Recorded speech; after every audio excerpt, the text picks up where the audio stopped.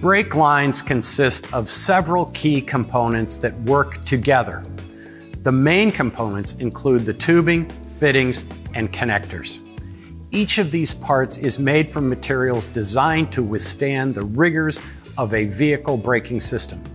Steel lines are particularly common in modern vehicles due to their durability, but copper lines have their advantages, including ease of bending. Fittings and connectors ensure a tight seal between the tubing and the brake components.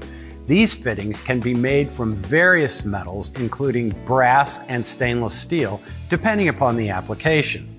Flaring is a critical aspect of brake line construction, and it plays a significant role in creating a secure connection between the brake line and the fittings.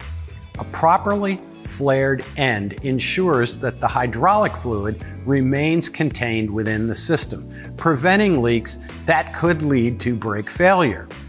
The sealing capability of a brake line flare is directly related to the quality of the flare itself. There are two primary types of flares used in automotive brake lines: double flares and bubble flares.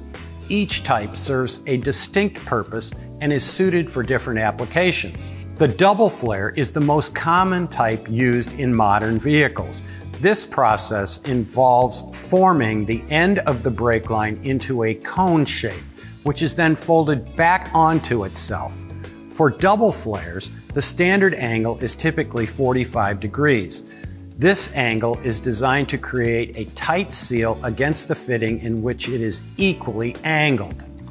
This design creates a robust seal that can withstand high pressure, making it ideal for hydraulic brake systems.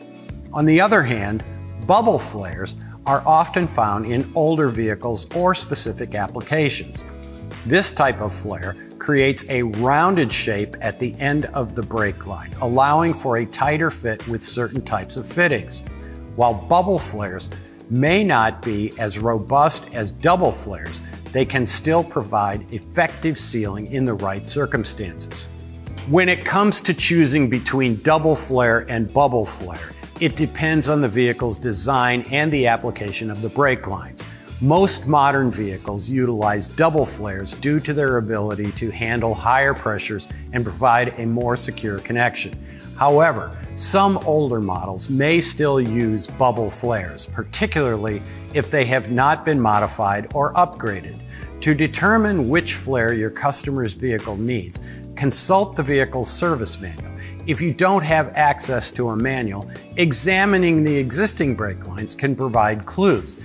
If the ends of the brake lines appear to have a rounded shape, they likely utilize bubble flares.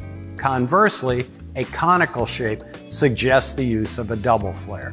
I recommend that anyone working on brake lines take the time to master the art of flaring. Using quality tools such as a dedicated brake line flaring tool can make a significant difference in the outcome.